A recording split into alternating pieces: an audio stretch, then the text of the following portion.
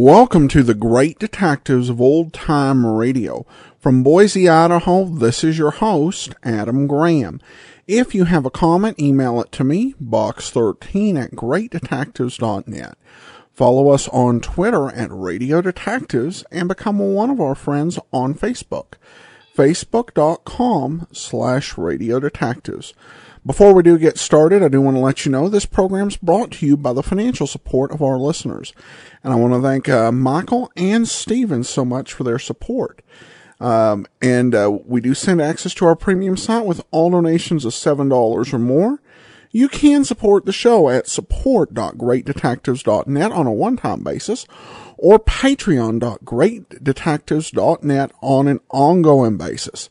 Well, over at greatdetectives.net, check out my review of The Judgment of Sherlock Holmes, a big finish box set featuring the great man himself in a series of adventures during the time that he was believed to be dead by the world. You can check that out at greatdetectives.net. You can also have all of my commentaries delivered automatically to your Kindle and try that service out free for 2 weeks.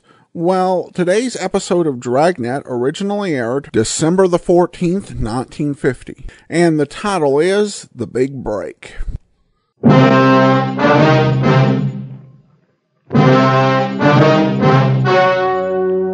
The story you're about to hear is true. Only the names have been changed to protect the innocent. Dragnet.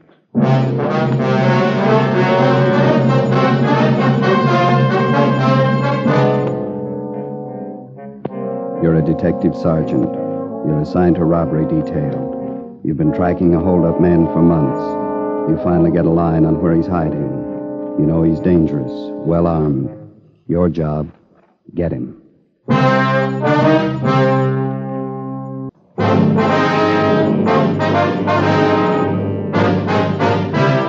Dragnet, the documented drama of an actual crime. For the next 30 minutes, in cooperation with the Los Angeles Police Department, you will travel step by step on the side of the law through an actual case transcribed from official police files. From beginning to end, from crime to punishment, Dragnet is the story of your police force in action.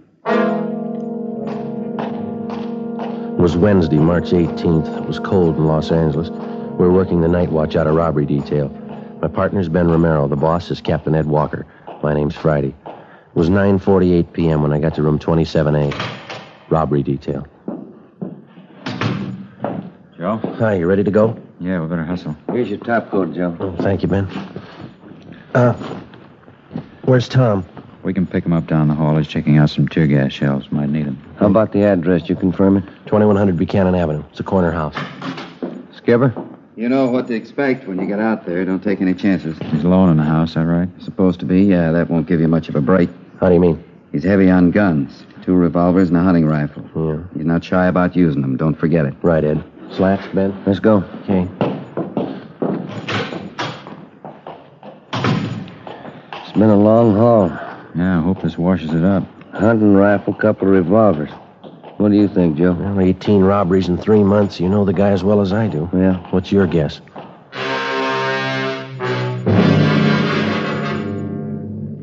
His name was Hoffman, George R. In our files, his criminal record dated back to high school days. Petty theft, grand theft auto, burglary, armed robbery. His record included 2 terms at Preston Reformatory and 1 at San Quentin. Hoffman's latest campaign was a 3-month run of armed robberies. We tried everything we knew to stop him, but it wasn't enough. We'd failed to get a line on him until one of Captain Walker's informants came up with a tip that Hoffman had been hiding out for the past month in a small bungalow on the corner of Buchanan Avenue and Selma Street. According to the information, the suspect had a good supply of food, ammunition, and 3 guns. 10:15 p.m., together with Sergeants Tom Gaffney and Slats Henry, Ben and I parked our car down the street and started toward the house. It was foggy.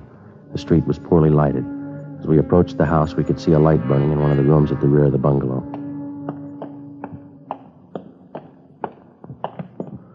The light in the back room, Joe, just went out. Yeah. Slats, you and Tom want to cover the back? Right. Let's go, Tom. Be careful, huh? Yeah. All right, Ben. Easy, huh? Wait a minute, Joe. Curtains in that corner room. I thought I saw him move. Come on, get out! Come on, Ben, the front door. Yeah, come on.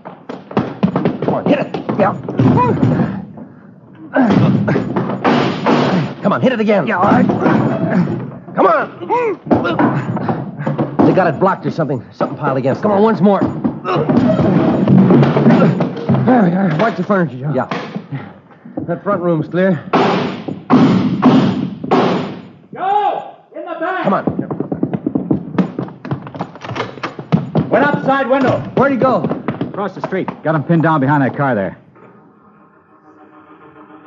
He's in the car. All right, let's go for the tires. All right, Hoffman, give it up. Cover this end, Slats. Right. Ben, that hedge across the street, you see it? Yeah, okay. All right, let's run for it. Come on. You okay, Joe? Yeah. Hoffman, you haven't got a chance. Throw out your guns. Okay, Ben, give it back to him. All right. I'm coming out. Throw out your guns. Throw them in the street. Here they are. All right, get out of the car. Hands behind your head. Come on.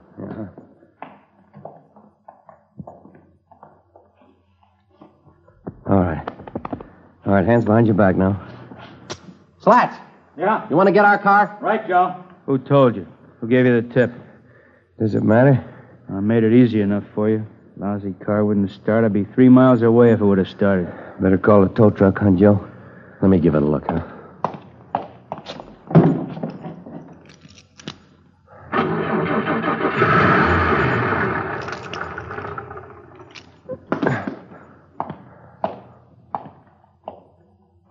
Lousy luck, that's all it is. What was wrong with it, Joe? I tried it. It wouldn't start for me. You should have turned on the ignition. George Hoffman was taken downtown and booked on suspicion of robbery. At a special show-up, he was identified by more than a dozen of his robbery victims. Between his arraignments and his preliminary hearings, we worked together with the district attorney's office in lining up witnesses and preparing the evidence against the suspect. We figured we had an airtight case. Hoffman's trial in Superior Court was set for May 14th.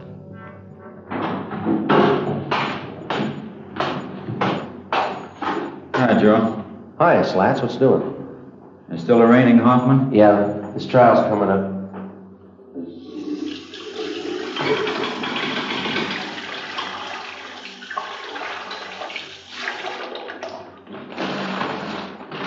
Hey, what happened to your eye? Yeah, how about that? I'll never live with that down. Yeah, come here, let's see.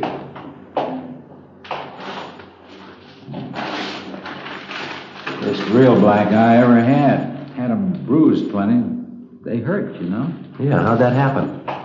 Well, every week Gaffney and I go up to the neighborhood boys club after work to help coach the kids at sports, you know. Mm-hmm. Well, last week we had boxing lessons. Yeah. I was coaching this one youngster. He turned out to be a lot quicker than I thought.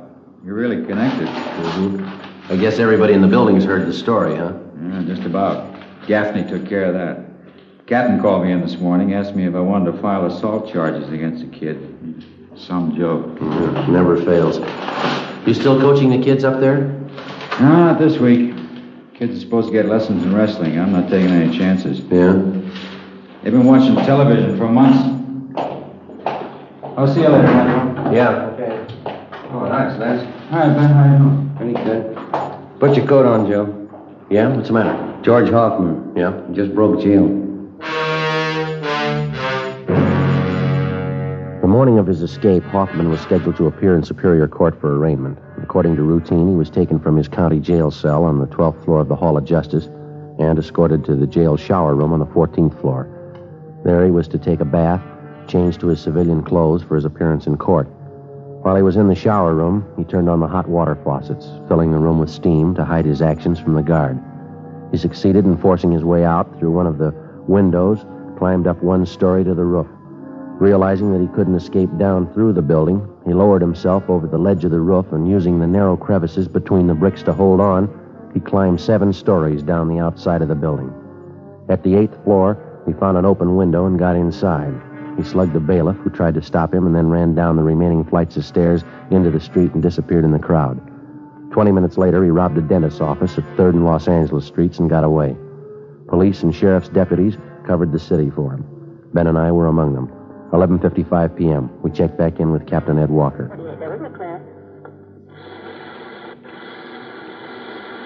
KGPL, Los Angeles. You want to cut that speaker, Ben? Yeah. 11A, 6th Spring, 118. Nothing. Not a trace of him. He must have a good friend someplace in town. Everything's covered. His friends, relatives, his hideout, everyone he knows, every place he's ever been. We plugged every loophole we can think of. The depots, terminals, the airports, still no trace of him. Well, I don't know. It sure is a strange one. No stranger than climbing down the side of a building. Did you check that story out, Ed? It's the truth. Apparently, Hoffman planned the thing out pretty carefully. How do you mean? The sheriff's men talked to some of the prisoners in the jail. They said Hoffman was practicing for it since the day we put him in there. He'd work out 5 to 6 hours every night, building up his hands and fingers. How'd he do that? Use the upper bunk in his cell, hang from the edge of it with the tips of his fingers. He'd do it for hours, pulling his body up and down. Made little grooves in the wall, dug his fingertips into them. Prisoners say he got so he could hold himself up like that 10 minutes at a stretch. Yeah, that's pretty amazing. How about the bailiff he slugged? He'll be all right. A couple of bad bumps on the head, that's all. Robbery, Walker. Oh, yeah, Little John. I sent them out about 10 minutes ago to relieve you. Yeah, they ought to be there pretty soon. Right. How about our schedule, Ed? As far as I know, we're going all night on this thing. Sheriff's office the same. Mm-hmm. You two were relieved at 11:30. Better check back about 5:30 a.m. Okay? Right. It's a hot shot. I got it. What is it? Drugstore holdup. They think it's Hoffman. The scene of the holdup was the Rex Lake Pharmacy on the corner of Pico Boulevard and Pine Lake Street. The victim, a Mr. Clarence Gehringer, told us that the holdup man had entered through a rear door, slugged him, and escaped on foot with his overcoat and about $150 in cash. We showed him a number of mug shots. He identified George Hoffman as the bandit. A special detail of men were ordered on a thorough search of the general area around the drugstore. No sign of the suspect. The citywide Dragnet continued all that night and into the next day. No developments. The search went on. A week passed. 2 weeks. At 10 p.m. on the day Hoffman was scheduled to be tried in Superior Court, he beat up and robbed a 40-year-old liquor salesman in the Highland Park area. Again, he made good his escape. Routine investigation failed to turn up a single lead. June 8th. The suspect was still at large. The legwork continued. 817, is that the address you got? Yeah, he said it was near the corner. Oh, yeah, there it is. The Townsend Hobby Shop. Yeah, let's go in. Mm-hmm. Joe, look at the electric train. Look at that one. Beautiful layout, huh? Mm-hmm. I guess that's all they handle in here, electric trains, huh? Must be money in it. Look at those signals there and switches. They're all automatic. Wonder if my boy's old enough for a train yet. That must be the manager over there. Come on. Say, excuse me, sir? Just a moment, please. Be right with you. Got to check this transformer. All right.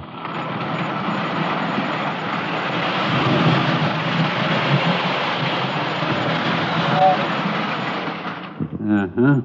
Automatic coupling on the tanker car looked out of kilter. My mistake. Now, let's see, Jim.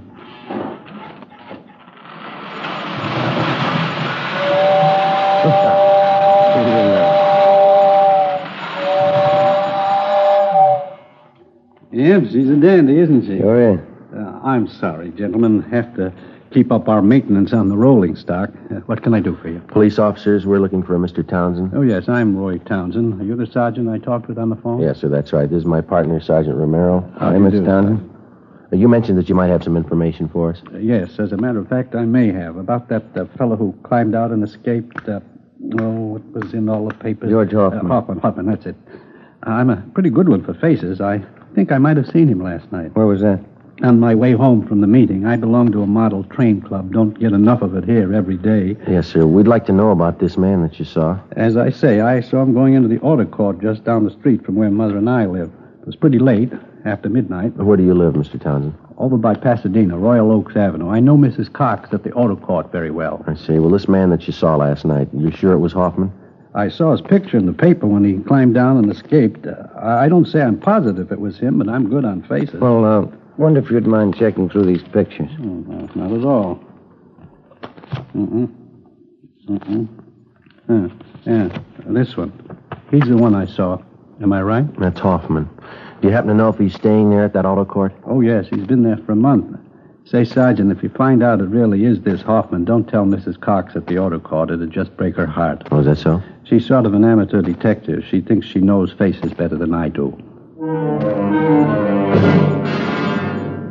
After we left the train shop, we called the office and filled them in. Captain Walker called Pasadena and notified them. Then we drove out to the auto court where the suspect was reportedly seen.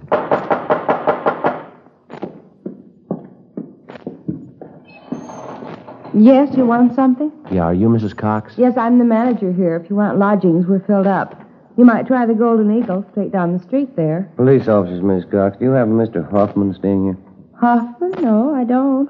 Got a Hoffmeyer, though. You sure that's not it? Well, would you look at this picture, ma'am? Recognize it?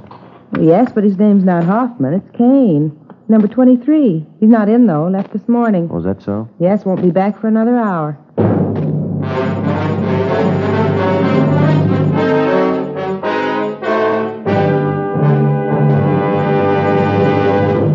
You are listening to Dragnet, for the solution to an actual case from official police files.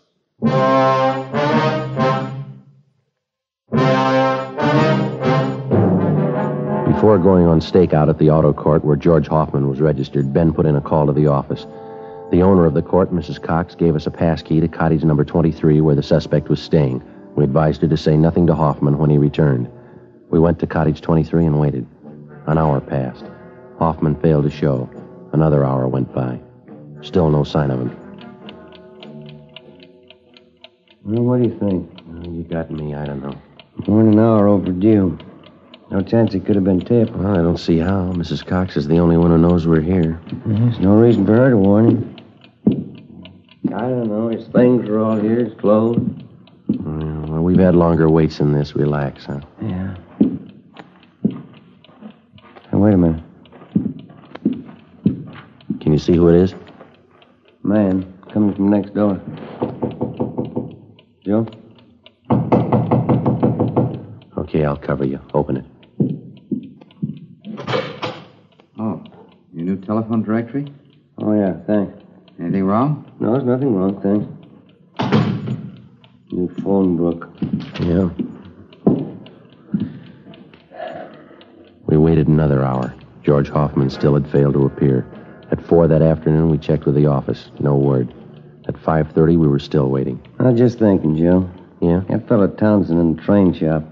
That sure must be a dandy hobby, electric train. Yeah, it runs into money, though, doesn't it? Well, I think I'll talk to the wife about it. They're education, you know. My boy'd sure get a kick out of having his own train. He's pretty young, isn't he?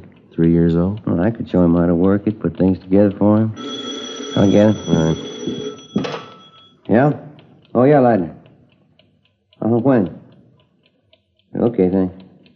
What's doing? Skipper just got a call from Pasadena. Yeah? They picked up Hoffman 10 minutes ago.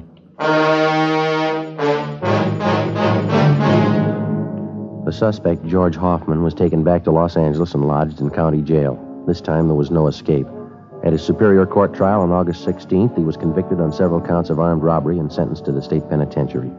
From August to January of the following year, the months went fast. We washed up a string of liquor store holdups just before Christmas, got 2 days off. My Uncle George and Aunt Allen came down from Renton, Washington to visit with my mother during the holidays. In January, Ben was off work for a week with a bad dose of flu.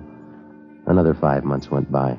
Toward the end of June, we got word that George Hoffman was no longer at the state penitentiary.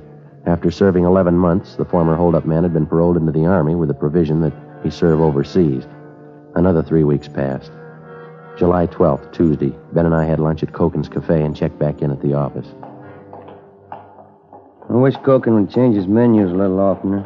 Fried beans and pastrami sandwiches. Seems to have the same thing every time. Well, you sure dug into them. I got the idea that you like them. Oh, like them all right. I just eat too much, that's all. 3 sandwiches, 2 plates of beans.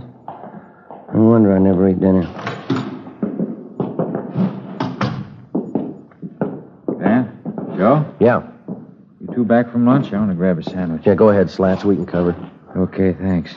Say, there's somebody waiting in the next room for you. Wants to see you. Okay, see you later. Right. Want to see who it is, Joe? I'll check the book. Yeah, all right, fine. Yes, sir. My name's Friday. You want to see me? Yeah, that's right, Sergeant. Remember me? George Hoffman?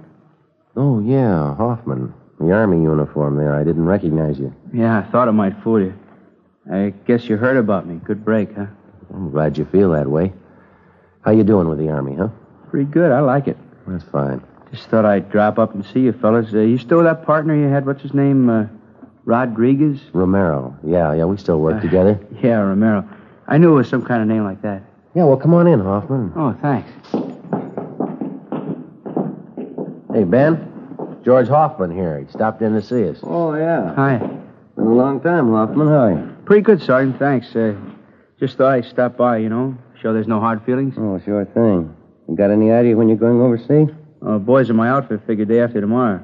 That's kind of one reason why I dropped in to see you. Well, how's that?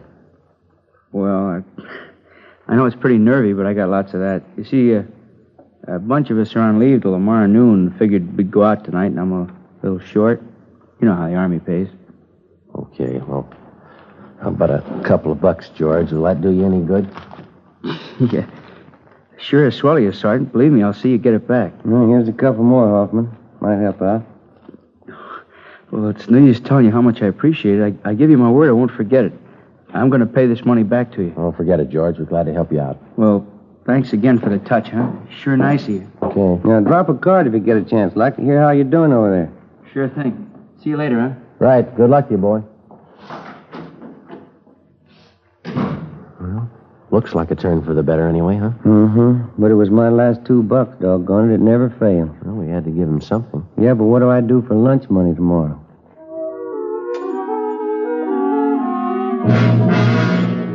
$2 p.m. We drove out to the Wilshire district to interview a robbery victim. We brought him back downtown and took his statement. 4:30 p.m. We checked back in with Captain Walker. Hi, Skipper. Henry says that ex-con George Hoffman was in today. Yeah. You talked to him. Yeah, that's right, Ed. Why? Have a look. Thanks. The MP's left about 20 minutes ago.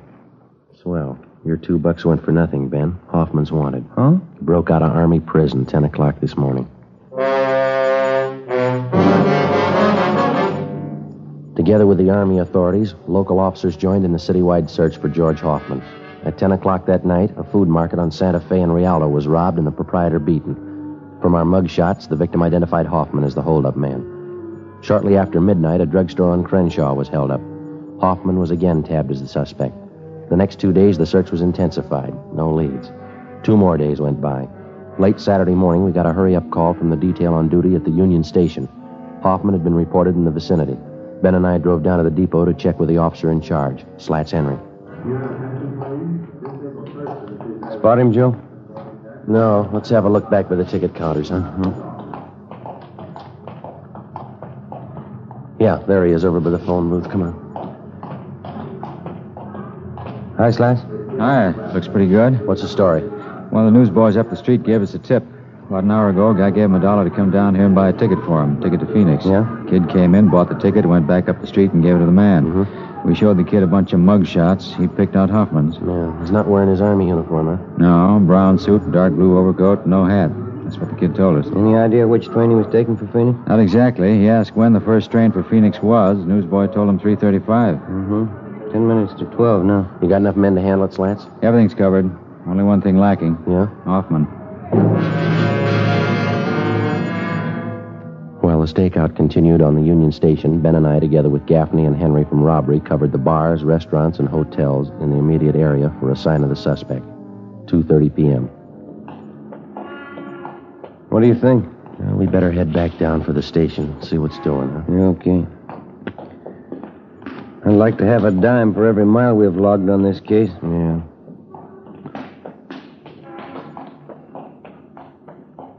Joe, have a look. Where? Across the street, dark blue overcoat. Same build as Hoffman. I'll bet on him. Come on. He spotted us. Yeah, that's Hoffman. Come on. Now, pick it up.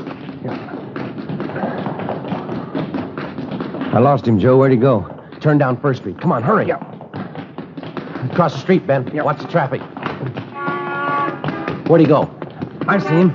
That antique store on the corner. He ran in there. Come on. Yeah. There he is. All right, Hoffman. Out of the way, mister! All right, hold it right there, Hoffman. I'm coming out. Move. What's it, Joe? I said I'm coming out. You hear me? You're going the hard way, George. Come on, drop it.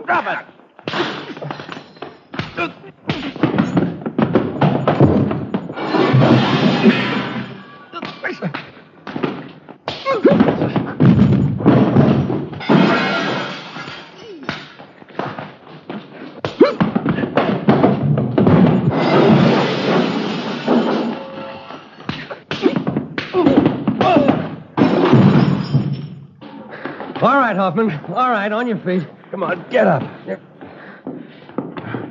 Now get your hands behind you. Sure. What good's it gonna do you? All right, mister, let's go. What good's it gonna do? I already proved it. I can break jail any time. I proved it twice. You're going right back in again. What's that prove?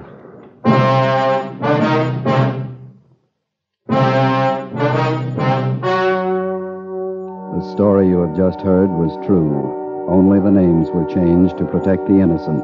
On October 8th, trial was held in Superior Court, Department 89, City and County of Los Angeles, State of California. In a moment, the results of that trial.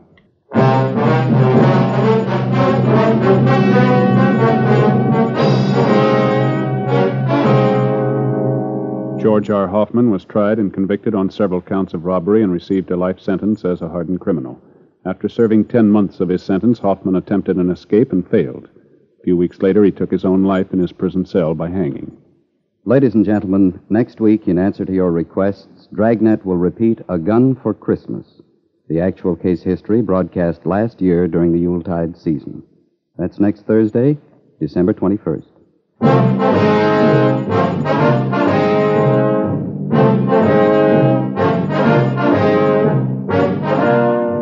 You have just heard Dragnet, a series of authentic cases from official files. Technical advice for Dragnet comes from the Office of Chief of Police W.H. Parker, Los Angeles Police Department.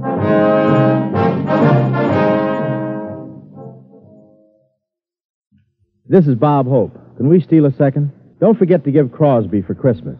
See you Tuesday.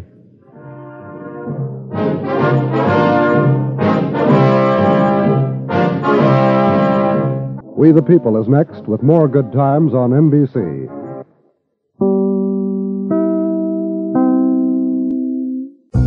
Hello, mystery lovers. I'm Jennifer Moss, author of Town Red, the first in a series of mysteries with a metaphysical twist. Town Red has received critical acclaim and all 5 stars from avid mystery readers just like you. Town Red and the rest of my books are available in print and in ebook on Amazon, Barnes & Noble, and iTunes. For more information, visit my website, jennifermoss.com.